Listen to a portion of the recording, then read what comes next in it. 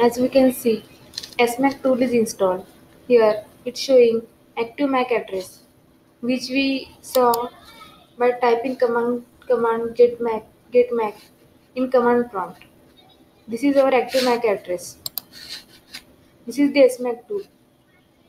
It shows active MAC address here.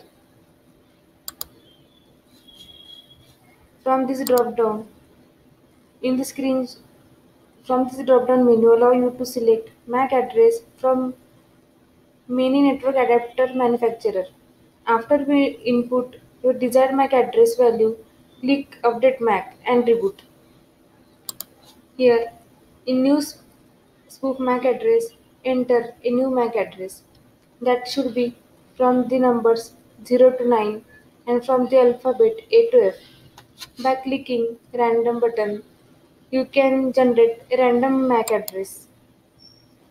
Like this, you can generate any random MAC address. Once you enter new MAC address, then click on Update MAC. Once you click on Update MAC, your MAC address will be changed. This is your active MAC address. Now I am updating my MAC address. Click on Update MAC.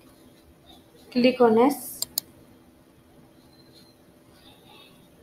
It will take few minutes.